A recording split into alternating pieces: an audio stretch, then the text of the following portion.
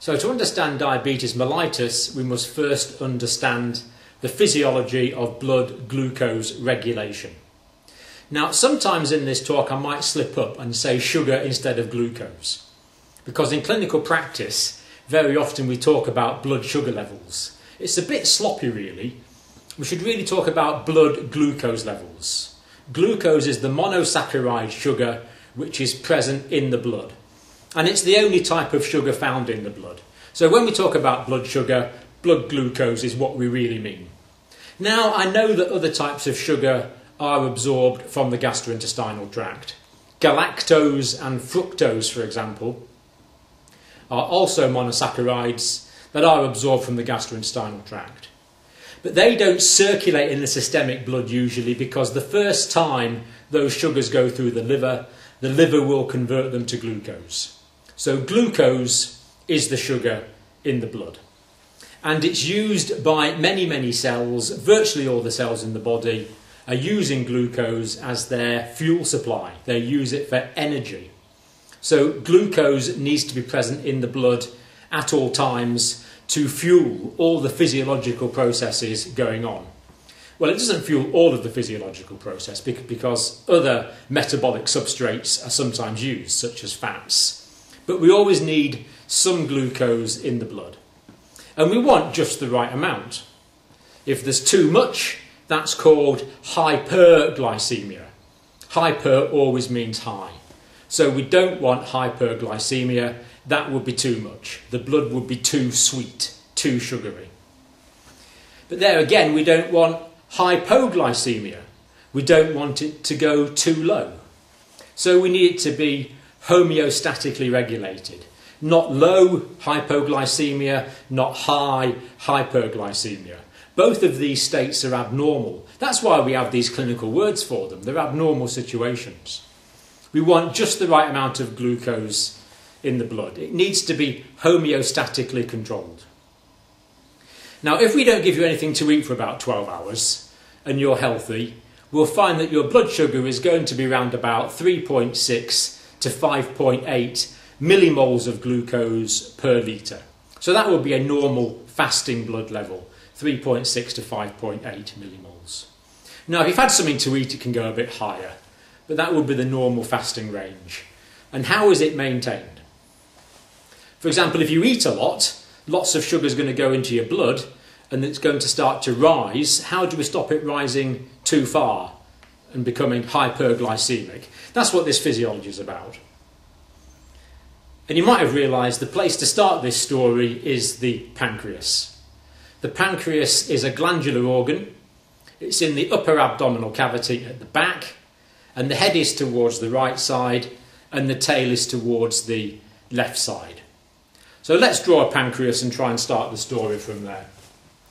Now, the pancreas is an endocrine gland and an exocrine gland. And you might remember that an exocrine gland is a gland which excretes its product from the gland in ducts. It has ducts. So the pancreas has ducts. So here we have the main pancreatic duct, and there's going to be branches off it into the tissue of the gland.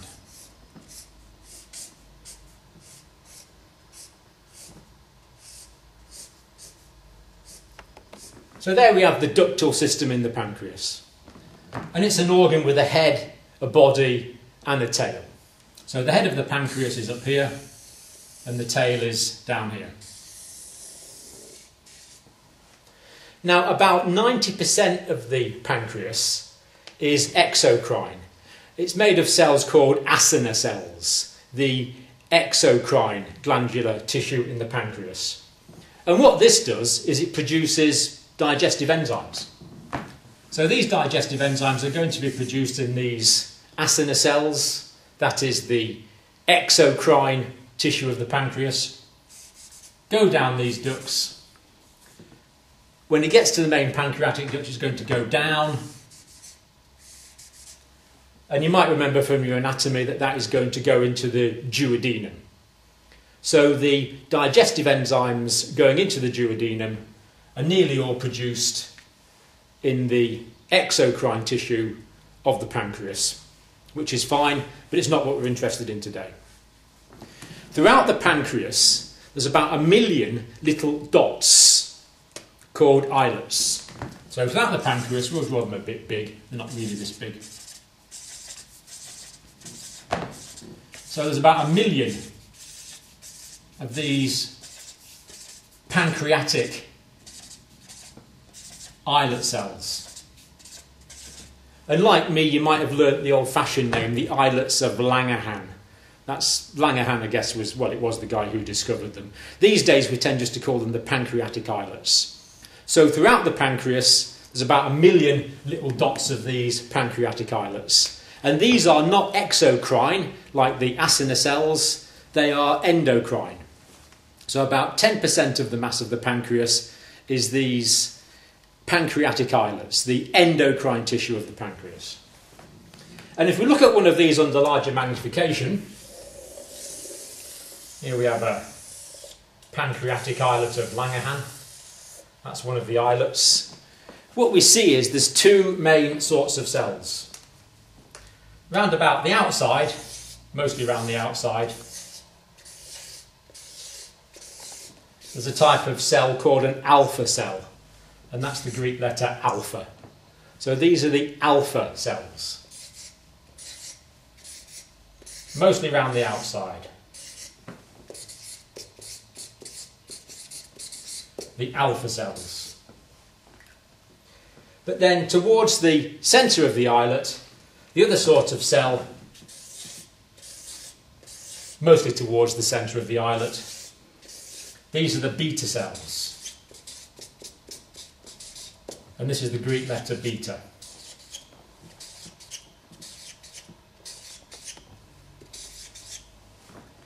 And these are the main cells that detect the levels of sugar in the blood.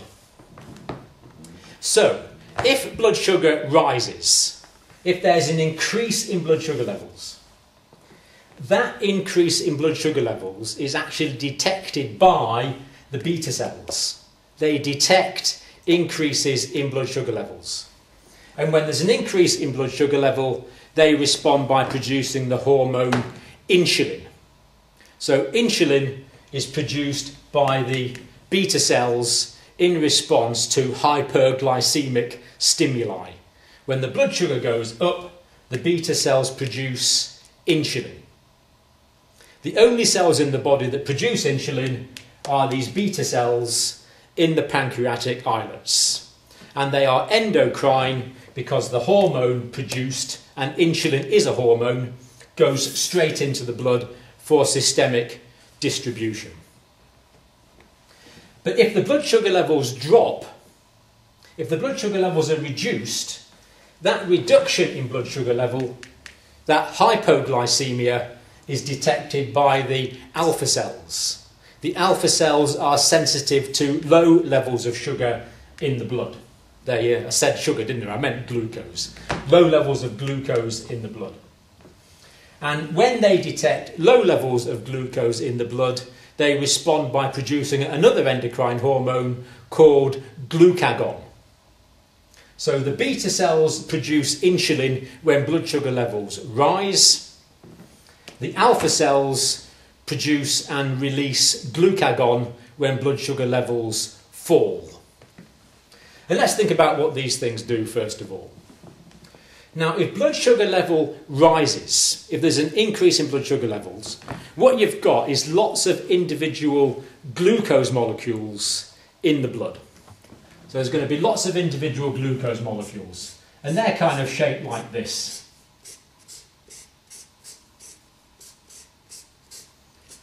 They've got a carbon on 6 corners. You might remember glucose is C6H12O6.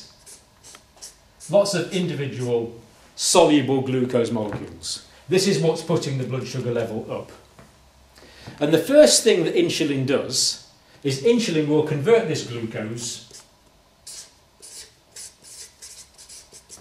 and what it will do is it will string a whole load of these individual glucose molecules together to make a big strand of them.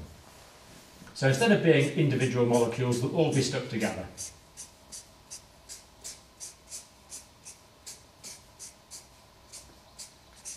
maybe hundreds of them all in a unit. And this is called glycogen. So insulin will act as an enzyme, catalysing. Insulin will convert these individual glucose molecules together into a big long one, a polysaccharide called glycogen. And that glycogen will be stored in the muscles and in the liver. It will be stored. So I think you can see now that instead of having untold billions of these glucose molecules floating around all over the place causing hyperglycaemia, now they're all strung together, neatly packaged into big long polysaccharide glycogen molecules. This is actually a starchy molecule. It's sometimes called animal starch actually in biology. And now they're all parked away in the liver and in the muscles. So the glucose is no longer in the blood. It's stored in the liver and muscles as glycogen. Therefore, the amount of sugar in the blood has gone down. In other words, insulin has had a hypoglycemic effect. It has lowered blood sugar levels down back to a more homeostatic range. But there's something else that glucose does as well. Now let's think about the cells in the body. So here we have a body cell. Now, what is it that actually needs the glucose? What actually uses the glucose in the cells? Well, you might remember it's the organelles called the mitochondria. So inside the cell, there might be several hundred of these mitochondria, not drawn to scale, obviously. And in the mitochondria, what happens is that the glucose is combined with oxygen, so we get glucose plus oxygen, and that gives us energy. And it also gives us water, and it also gives us carbon dioxide. So in the mitochondria, the glucose is metabolized in the presence of oxygen to give us energy, and it also gives water and carbon dioxide. So here we have the glucose molecule in the tissue fluid, in the blood or tissue fluid, and it wants to get to the mitochondria. But there's actually a problem here, because glucose is a water-soluble molecule. It dissolves in water. But the cell membrane, round about the outside of the cell, do you remember what cell membranes are made of? They're actually phospholipid layers. It's a phospholipid bilayer actually. So the cell membrane contains a lot of fat, a lot of lipid. But because the glucose molecule is water soluble, it won't diffuse into the fatty cell membrane. So water soluble molecules will not diffuse into fatty cell membranes. Therefore, for most of the cells in the body, such as fat cells or muscle cells or liver cells, we've got a problem here. Here's the mitochondria inside that wants the glucose, but the glucose can't get through the phospholipid bilayer of the cell membrane. It can't get through. It won't diffuse through. So what has to happen here? We have to have some way of getting it through. Well, what we have on the surface of the cells, there's something called an insulin receptor. So here we have an insulin receptor. And the insulin receptor is what you call a transmembrane protein. It goes through the membrane. So there's part of the insulin receptor on the outside in the tissue fluids, and there's part of the insulin receptor inside in the cytosol of the cell. Now, let's go back a bit to here. We know that the blood sugar level has started to go up, so the beta cells are producing the endocrine hormone insulin. And this is a string of amino acids It's a short protein and it's got a particular shape. Today let's assume that it's round. So because the blood sugar level has gone up, the beta cells have released insulin. And this insulin is circulating all around the body, and eventually this insulin will get to one of the insulin receptors on the surface of the cell, and it will stick onto that insulin receptor. And the combination of the insulin and the insulin receptor triggers off changes inside the cell. And the changes inside the cell are called the secondary messenger system. So if you were thinking about messenger systems, the insulin itself would be the primary messenger system. The insulin molecule combines with the insulin receptor, which is a transmembrane cell protein, and that triggers off secondary changes inside the cytosol of the cell. And what you've actually got knocking around inside the cell is you've got donut-shaped molecules. Donut-shaped molecules. And these are just sitting inside the cell, not doing anything. They're actually called GLUT. GLU stands for glucose, and the T stands for transporter. These are glucose transporter molecules. And they are like polo mints or donuts. They've got a hole through the middle. And what happens is that this donut-shaped molecule, when it's stimulated by the secondary messenger system, rises to the surface of the cell. And it sits on the surface of the cell. And the membrane does not extend to the inside part of the glucose transporter molecule. So, the insulin comes along, binds to the insulin receptor. The combination of the insulin molecule and the insulin receptor triggers off secondary changes inside the cell. Those secondary changes stimulate GLUT molecules, glucose transporter molecules, which are just loitering around inside the cell. It stimulates them to come to the surface of the cell.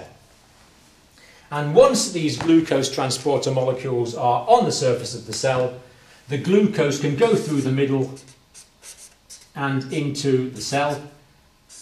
Once it's in the cell, the glucose can go to the mitochondria, which are just sitting there waiting for the glucose, and will use the mitochondria will use the glucose in the presence of oxygen to produce energy to fuel physiological life-giving processes, producing water and carbon dioxide as well.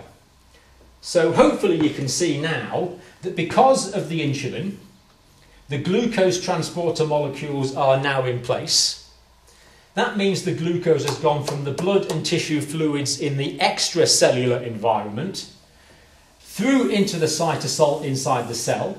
They're now in the intracellular environment and are being used by the mitochondria, which was the whole purpose of the exercise anyway. So insulin is lowering blood glucose by two mechanisms. Firstly, it's converting soluble glucose into insoluble glycogen for storage. And secondly, the insulin is combining with the insulin receptor molecules, triggering secondary changes, causing the glucose transporter molecules to rise to the surface of the cell to gate, that's the right term, it gates the glucose into the cell. And I think you can see that the more glucose molecules that are gated into the cell, the less glucose molecules are going to be left in the blood and tissue fluid. Therefore, the lower blood glucose levels are going to be. Now, I've got a little example of this because I know it's a bit hard to follow sometimes. So here I've got a glucose transporter molecule. Might look like a dog ring to you, but trust me, it's actually a glucose transporter molecule. So the insulin arrives, stimulates the insulin receptor, that brings about these changes, and that brings this glucose transporter molecule up into the surface of the cell, into the cell membrane. So there's now a hole through the phospholipid bilayer of the cell membrane. The insulin can't get through the phospholipid bilayer because the glucose can't get through the phospholipid bilayer because the glucose is water soluble.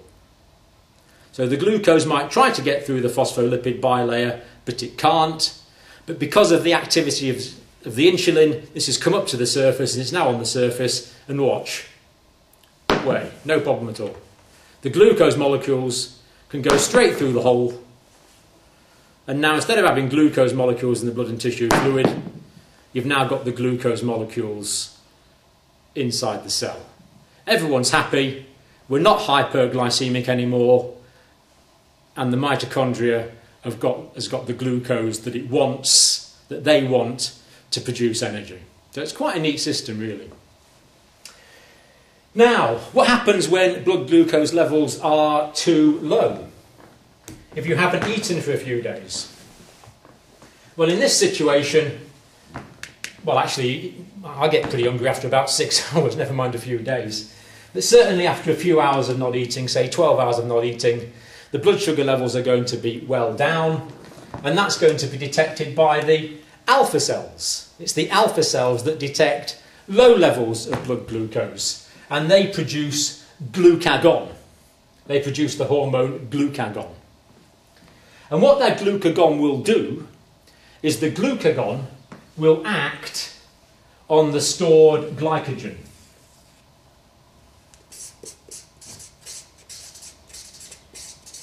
Glucagon will act on stored glycogen.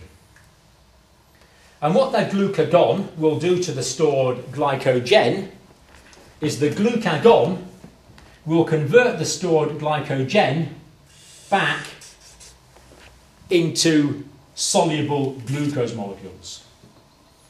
So the blood sugar level drops. That's detected by the alpha cells. The alpha cells produce glucagon. The glucagon acts on stored glycogen in the muscles and the liver, and that glucagon converts the glycogen back into glucose. And because the glucose is soluble, it will dissolve into the blood and raise blood sugar levels back up again. So that means even if you don't eat for 24 hours or longer, your blood glucose levels can be maintained by glucagon converting glycogen back into glucose. That process is actually called gluconeolysis. Gluconeolysis. Neo means new, lysis means to break up. It breaks up the glycogen, converts it back to glucose. But after a couple of days, it depends how much you'd been eating beforehand, but after 2 or 3 days, certainly after something like 4 days, all of the stored glycogen in the body will be used up. That's why you lose weight quickly. If you stop eating, you'll lose quite a lot of weight in the first few days, because you use up your glycogen and you lose weight, especially because glycogen is a sugar, it's osmotic and it sucks in water. So when you stop eating quickly, you'll lose glycogen and you'll lose a lot of water with it, and you'll lose weight quickly. But unfortunately, you're not losing fat in that early stage, or not that much anyway. But, so after a few days, the glycogen reserves will be used up. Well, what are we going to do then? We can't die of starvation if we just don't eat for 2 or 3, 4 days. Well, what actually happens is the glucagon will act on the liver, and it will cause the liver to produce glucose from other stored nutrients in the body, such as fats and to some extent protein. So the glucagon will actually act on the liver to make the liver synthesize sugar from other stored food products. And that process is called gluconeogenesis. Glucose, neo, new, genesis, beginning. It's the beginning of new glucose. Gluconeogenesis. So what does glucagon do to maintain blood sugar levels? Well, first of all, it converts glycogen to glucose. The process whereby you can maintain the blood sugar levels in the blood from the stored glycogen.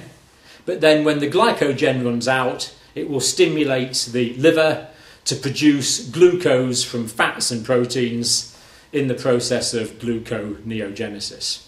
And it will keep on doing that for many tens of days, for a good few weeks.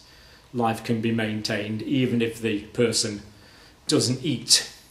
So when the blood sugar level goes up, it's detected by the beta cells. The beta cells produce insulin, that brings it down. That's good.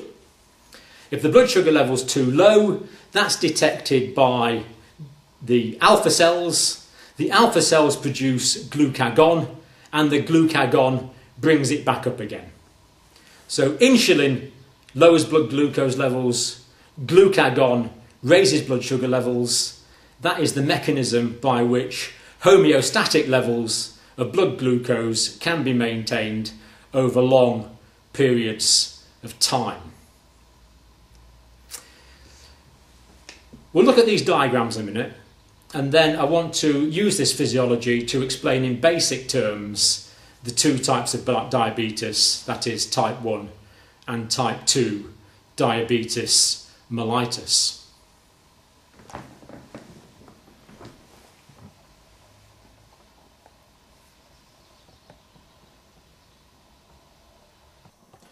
So I'm just going to test my own blood glucose levels with this machine.